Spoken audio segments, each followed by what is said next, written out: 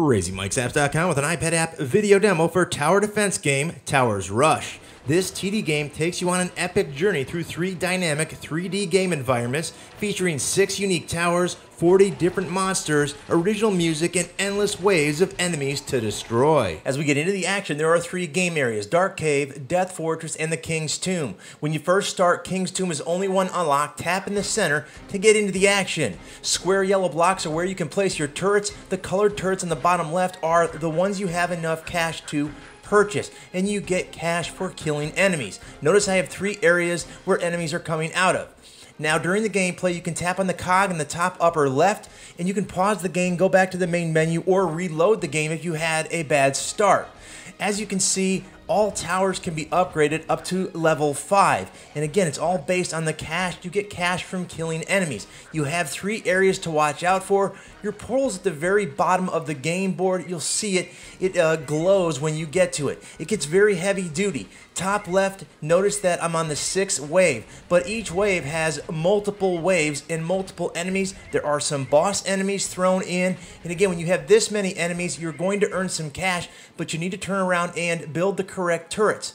As you can see, the time clock counted down in between wave changes from 6 to 7. I had a little time to build turrets, upgrade turrets, what have you. This is an example of a boss that keeps coming. If I didn't have enough powerful turrets, it wouldn't have been taken out, and it will come out of the other 2 portals as it did when you play that wave number 7. Also, some harder enemies will come out, and you got to gauge again where they are coming from, and you're going to get a lot of enemies, as you can see here, still in wave 7.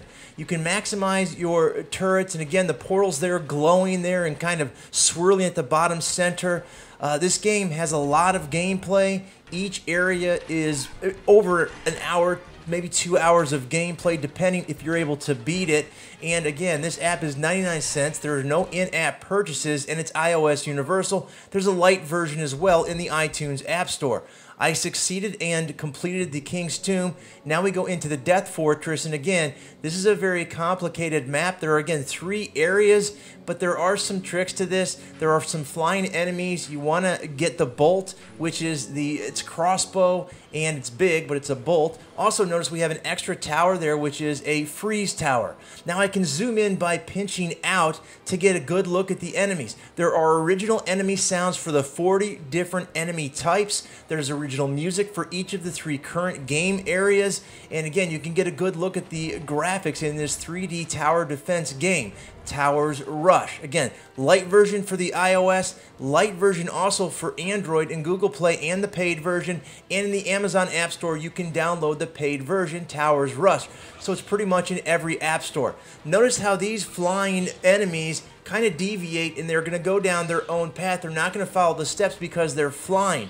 They can do some significant damage. Notice my portal is down to 10 health. You start out with 50 each time you play, and once you lose all of your portal health, well, it's game over, and you got to start from the very beginning. This game, again, has a lot of gameplay. It's Towers Rush. You can see the website there from the home screen. Go to Facebook and check them out, like them. And you can download this app using the link below in the description or in iTunes. Again, both paid and free versions. Google Play for paid and free versions, and the Amazon App Store for the paid version. Until next time, Crazy Mike from CrazyMikesApps.com saying see ya.